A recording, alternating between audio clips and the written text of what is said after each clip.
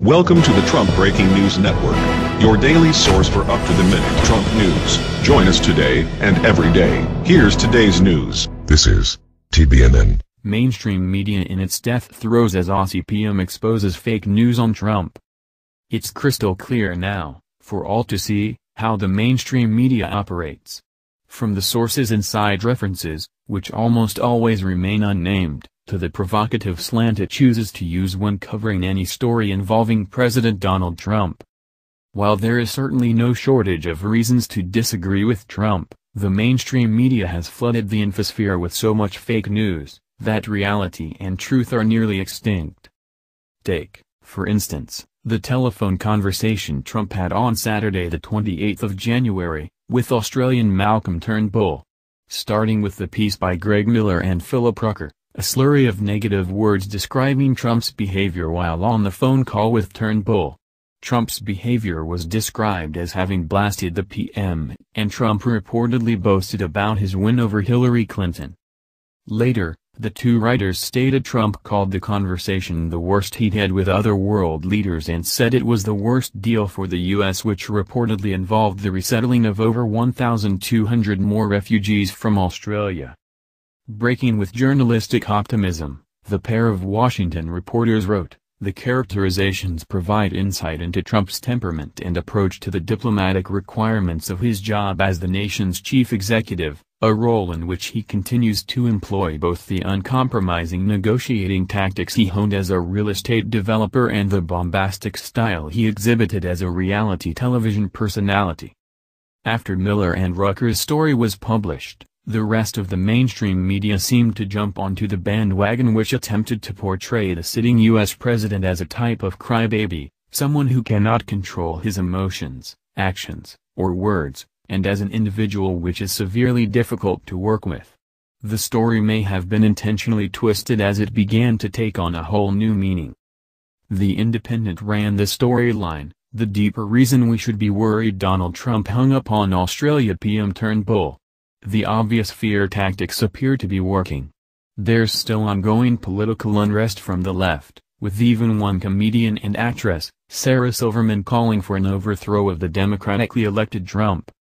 CNBC ran a similar story entitled "In Phone Call with Australia PM, Trump berates and then hangs up on him," Washington Post.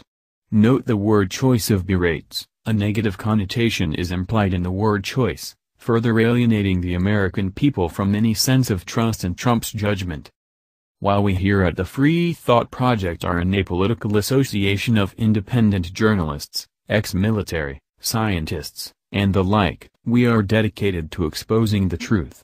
And in the case of Trump's reported berating of the Australian Prime Minister Turnbull, leading to a heated exchange that led the U.S. president to hang up on another world leader, the truth is it never happened. Turnbull, in an interview with an Australian radio station, described the phone call. "I had a call with President Trump on Sunday morning our time and the president committed to honor the refugee resettlement deal that had been made by his predecessor Barack Obama," Turnbull told the radio station. This stands in direct contrast to the Washington Post story, which portrayed a much more contentious conversation with the PM. So who's telling the truth? It's obviously not the mainstream media, if Turnbull's own words are to be believed. Here's where things get interesting. Instead of calling the telephone call rife with contention, Turnbull described the conversation as being direct and to the point. Turnbull even went so far as to chastise the mainstream media for its clearly biased reporting.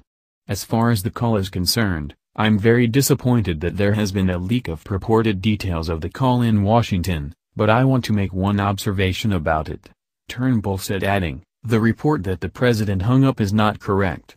The call ended courteously." Wait. What?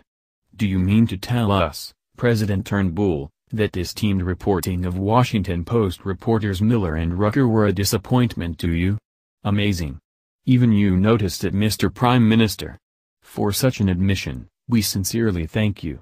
We've believed for some time that the mainstream media often makes a habit of lying to the American people, and you've once again confirmed it for us. After all, one has to be suspicious of news stories which take two dishonest reporters to write, as if one is not enough. Going further, when asked about the nature of the conversation, Turnbull concluded, as far as the nature of the discussion, it was very frank and forthright, and also said it was courteous. There's a lot of talk around about the call allegedly from people that were not party to it, he said, adding, these calls generally remain, naturally, completely confidential. Yes. That's right.